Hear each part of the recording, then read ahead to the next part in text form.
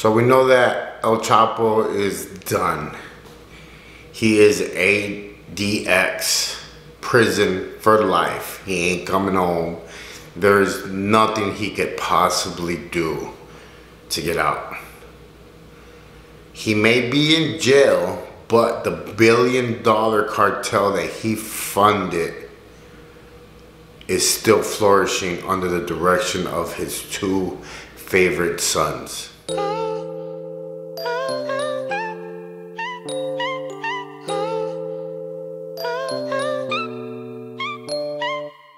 Cartel got me working for the big faces. Federale got my car full of brick cases. Hit the pen with a grin, there ain't no faking. I was picked to my back for my shoelaces. Got out, should've seen the look on their faces. All jealous cause your boy stacking hella paper. Set up by the crew, they done put a banger in the trunk of my car and left me to hang there. No thing, then attorney went and beat the case. Got a job digging holes for minimum wage. Had a dream that Kato said he proud of me. Stay here, don't leave, keep doing your thing. Quit the drugs, but you know I went back to selling, 6-time failing. I went back to prison, got my head right, got my bread right. Push these weights like a kilo in a tailpipe. Trying to do right, I got a mission. Trying to give back to my boys in the prison. The old me's gone, I ain't never gonna miss them. From wrong to strong, stay true to the vision. From wrong to strong, from wrong to strong, from wrong to strong, from wrong to strong.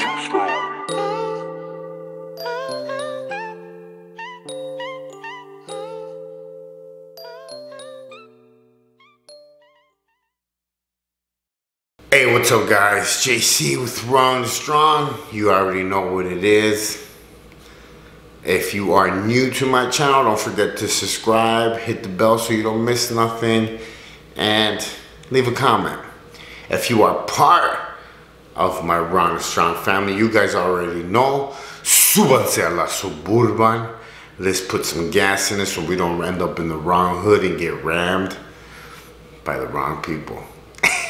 What's up, Raza? JC, man, and I am Wrong to Strong. You know me and my shenanigans, you know. So at El Chapo's sentencing, the judge said this. These are his exact words. The cartel has the capability and resources and the will to harm witnesses and their families even after their relocation. Yeah, those are some pretty harsh words. They're pretty much letting you know that you're testifying, we're gonna help you, but you're gonna still pretty much end up somewhere still. But the two brothers had, they've been running their father's empire with an iron fist. Ivan and Alfredo are said to be the drug lord's favorite sons, the ones that he personally groomed to take over the family business. They were born to his first wife, Maria. The couple actually had 3 children, but one of them was killed. Alfredo was added to the most wanted list for drug trafficking in Illinois, not Illinois. With this big war that's been going on in Mexico, it's been going non-stop. I mean, they were picked up at a restaurant by El Mencho's people. They were tried to be ambushed at a meeting. On and on and on. All this stuff has been going on, but it's just to show you that they are very much in control. But unlike their father, who believed in keeping like a low profile, they are very, very not hiding. They love to show off. And I mean, it just shows that the whole family is still in control of a big amount of money and the criminal network that their father built.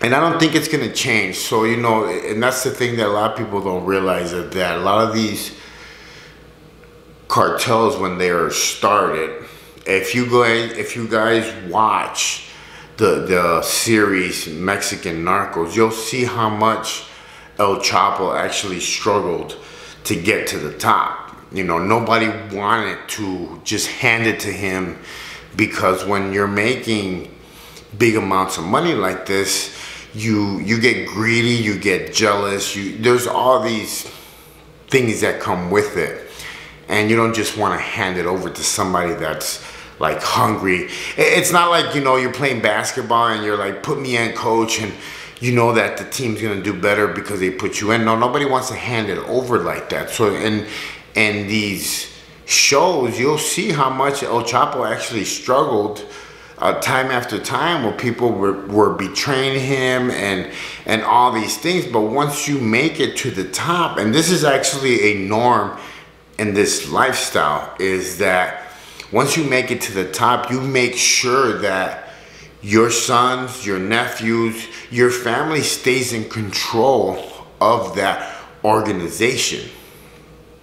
It took you blood, sweat, and tears to get to the top. So why would you not make sure that your family takes over when you're gone? Because pretty much you make plans for that. You know that you're not gonna last in this for the long run. You know, either you're gonna get locked up or you're gonna get killed. And I think that's what El Chapo planned for, was to make sure that his sons were groomed and knew what was gonna happen and what was gonna take part of this whole organization, because it's $1 billion organization. It's a lot of money. And when you have money like that,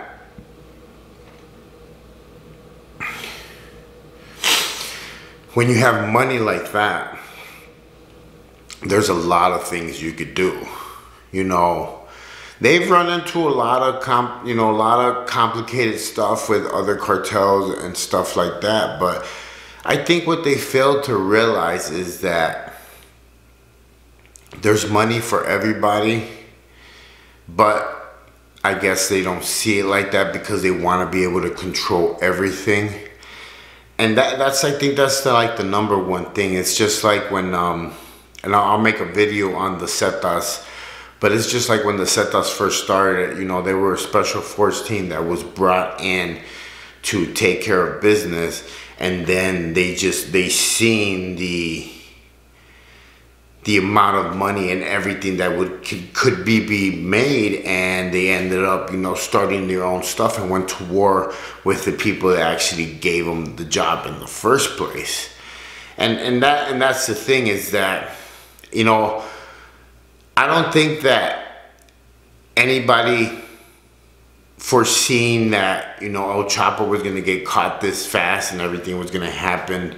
You know how the United States extradited him so fast and everything.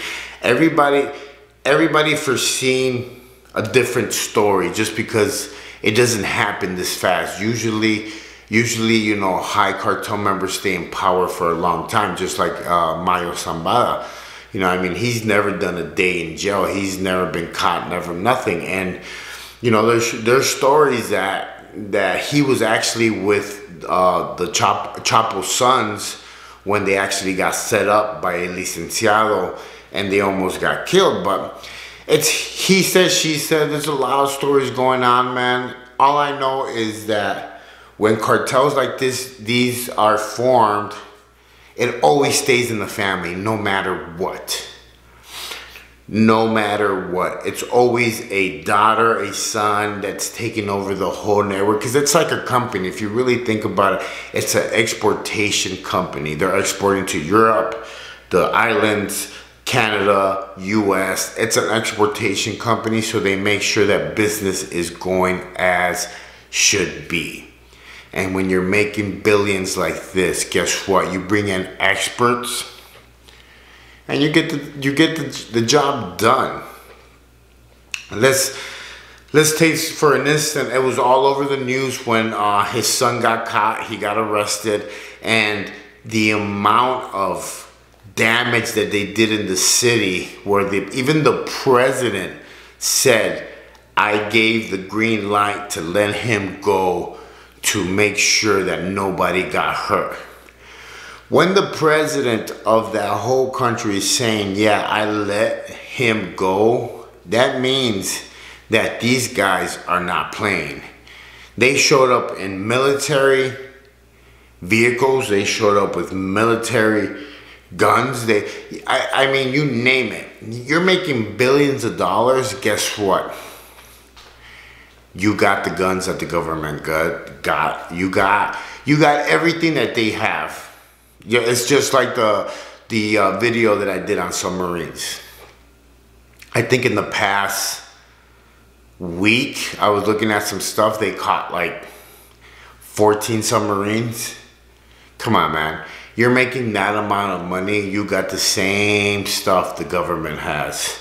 And when I'm saying the same stuff, I'm talking about grenade launchers, machine guns, all that stuff. AK-47s is like a handgun now in Mexico. You know what I mean? It ain't nothing. So yeah, they're complete control of everything. They're running the business of day to day. And you know what? A lot of people didn't think that they were going to actually be able to run the business. And this is why there was a little bit, and there still is a little bit of a power struggle, because what happens when a cartel is hit hard, there's a power struggle, and that's in everything. Gangs, mob, you name it. It breaks up into little factions, and it does what it does. The only thing is that El Chapos Sons had a lot of respect from a lot of their people, and that's what kept them in check. You can't break off and then expect for everybody to follow you if you're not one of the main bloodlines. And that's what El Chapos Sons are. They're bloodline. You know, his daughter is focused on El Chapo's like clothing line and brand. She doesn't even need to mess with that, because that alone is creating hundreds and thousands of dollars, because everybody's wearing that stuff. Everybody's rocking it. I mean, it is crazy, because, well, like I told you guys before in the past, we're living in a time where people actually want to see this stuff. They want to hear the stories. They want to see the movies. They want to read the books. You know, the mob had their time, but it's past. It's done. It's cartel time, like story time, movie time, all this stuff. And that's like what I said in the last video. You make cartel movies, don't hire Puerto Rican or actors from Spain to pretend like they're Mexican, because it doesn't sound right. Your Spanish is not the same as ours. We don't say certain words that you say. We talk different. Yeah, we do. I need to get a fucking job in one of those movies. But yeah, I mean, there's a lot of things I need to touch up on this week, just because of a lot that's going on over there.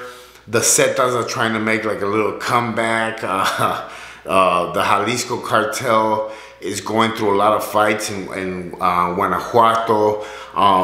You know, they call that area Tierra Caliente over there by Michoacan, Guanajuato, Ciudad de Mexico, all that area.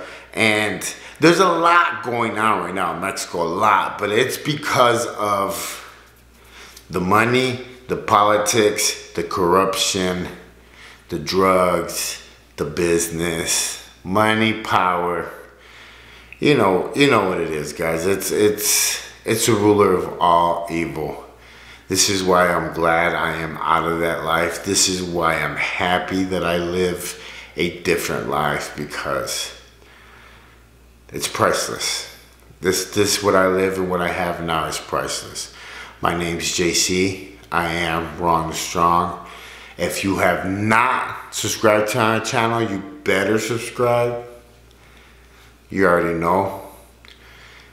Don't judge nobody. Give somebody a hug. Stay in your lane. Live savage. And remember, you only have one life to live, but if you live it right, one life is all you need. I'll catch you guys on the rebound.